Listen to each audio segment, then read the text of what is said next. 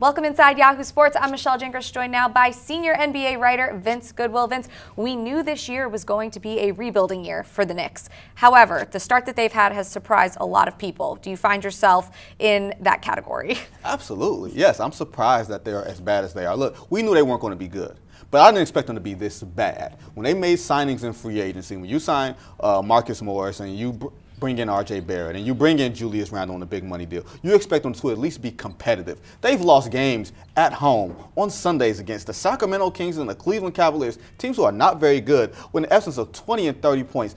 Those are the games that are disappointing, not necessarily the record, but it's how you get there.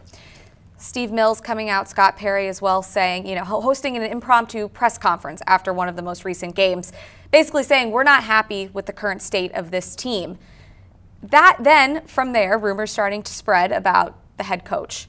Could he be in trouble? What are your thoughts on that? I don't know if he could be in trouble. I think there's always going to be some element of speculation when you get your general manager and your team president come out after a game in an impromptu way, talking before the head coach does, David Fizdale. So, of course, It's going to bring about some level of rumors, and because it's the Knicks, it's always going to be some fodder for sort of the tabloids. But do I believe that Fizdale has maximized the best he could out of this roster? Absolutely not. Do I think that Fizdale has had a lot to work with in the way of marketable talent that you can depend on every night? No, there's not that one guy that you can just say, hey, I'm giving the ball to you, you're going to go out and give me 25. But I think he needs to do a better job of managing the players that he has and figuring those things out. There's a way to maximize this and get this to 30-something wins as opposed to bottoming out and looking like a 15 or 16 win team that they look like right now. Is there anything that you can point to that they need to shore up in the interim or as quickly as possible, I guess? That's point guard play. It's a point guards league, and right now they've been shuffling around. Franklin Akina and Dennis Smith Jr. has been out, and Alfred Payton has been on. Payton's been their best point guard, but as a whole, they need stability at that position. Exactly. That helps you in so many other ways. And hard to find chemistry if you don't have stability at the point guard position, right? It's hard to find a lot of different things when a lot of your other positions aren't showing up. Good point guard play is like the elixir to a lot of the bad smells that can come out of a different team.